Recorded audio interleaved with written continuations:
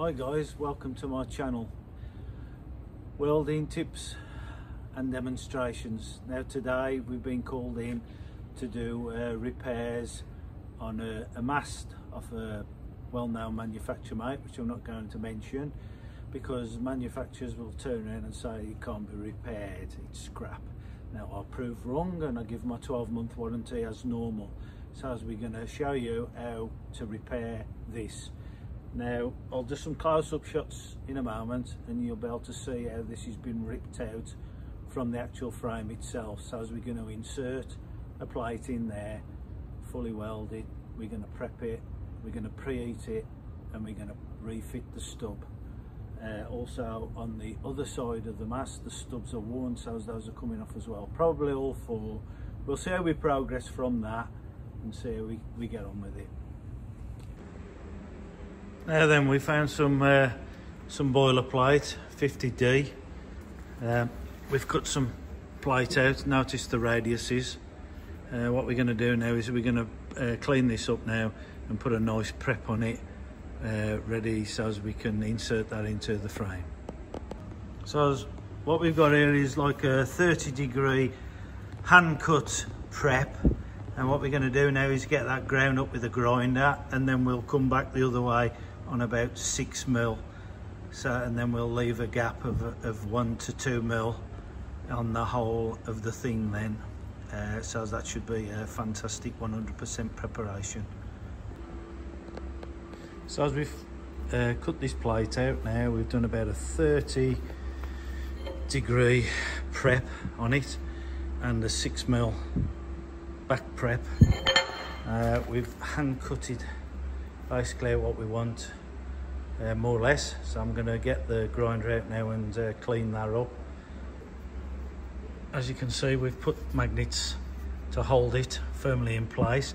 You can see slightly where it's touching, but we can run the slitting disc in there, but we've got a nice couple of mil gap in there to get full penetration through the other side, and the magnets are holding it absolutely true. So I'm happy with that. I shall probably just tack that now in all the 4 corners and then get the slitting disc and just pull it out. And then what we're going to do is use the stick welder, and we can get some low oxygen welding rods in there, a bit of preheat first, and then we can get a nice route run in there. So as our plate's tacked in there, we've got about 2 to 3 mil on gaps all the way around. We're quite happy with how the plate's sitting, nice and level. So I'm happy with that now. I've decided I'm going to shove the MIG in to give it a route, and then we're going to back grind it and then stick it. Right, as you can see, the plate now is fully welded for the route, and I've actually, that was like a 6 mil fillet what I left on the outside.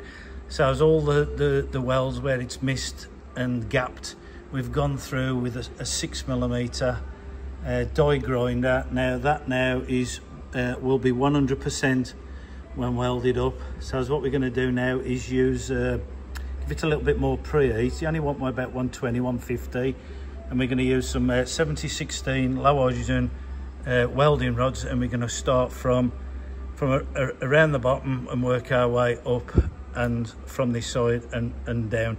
One run should do it. I'll set the power a little bit high because I like it to go in, but there might be a capper over the top then that can be ground off then, and that then is complete. Then all we've got to do then is fill the other side up.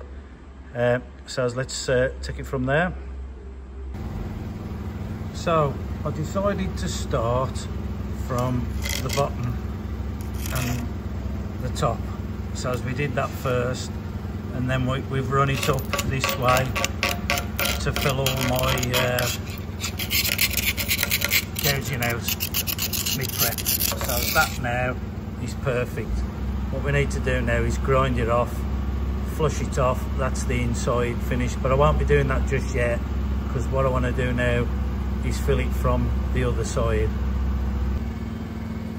So we've filled the outside, we've used stringer runs. The reason why we don't want no big fat weaves shrinking the plate and causing stress. So as I'm not particularly worried about the look of the weld, because it's all going to be linished off and then fine sanded, then we need to put the hole in. And this is what it looks like with all the weld removed. There's no imperfections in there whatsoever, and I can guarantee you that will pass a UDT, ultrasonic test. No worries there whatsoever. Now let's get the inside done. Also, what you've got to remember, it is a 3-part structure. 1, 2, 3. As you can see, the original factory machine welds to make this channel section. So let's get this cleaned off now, and then we can think about putting a hole in it for the stub. There you go, that's the inside all done, sorted, perfect. So let's get on and get the hole cut out now and get the stub in. All ready for cutting out now.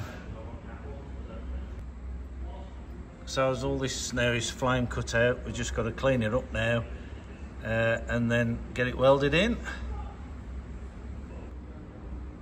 That's about as good as we're going to get it, so we can get that in. And obviously it's that side. We can get that welded up now. Now that's all ready to be welded on with low hydrogen rods. We've put a protector on the stub to protect that. We're going to give it a bit of preheat now and crack on with that. Okay, stud's been welded on. We've used 2 runs, a root and a cap, 2.5 low H. That's the protector on it. Stub's all done now, just needs just a little bit of buffing, a bit of paint, and it'll look as if it's never been changed in its life. Thanks for watching.